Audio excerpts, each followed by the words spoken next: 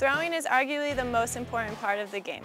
Having proper footwork and arm action can lead to stronger, more accurate throws. This all starts with our feet. When throwing, you want to take your instep towards your target. As you step to your target, your hips and shoulders will turn.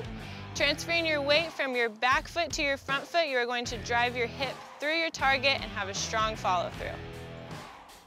Now that we have covered the footwork, let's talk about a couple key points of our arm action.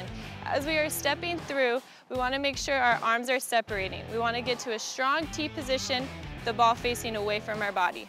From there, we are going to rotate our core, pulling our glove arm strong through the zone, delivering the ball directly to our target.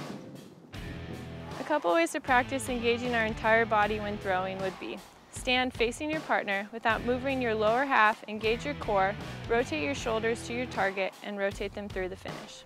Another would be stand with your shoulders in line with your partner. Push your weight back while separating your arm, get to a good strong T position. Throw that weight forward, making sure you finish on a straight line to your partner. The next progression in this drill would be to throw a lot. Repetition doing it the correct way. Remember, when throwing, we are using our entire body, not just our shoulders.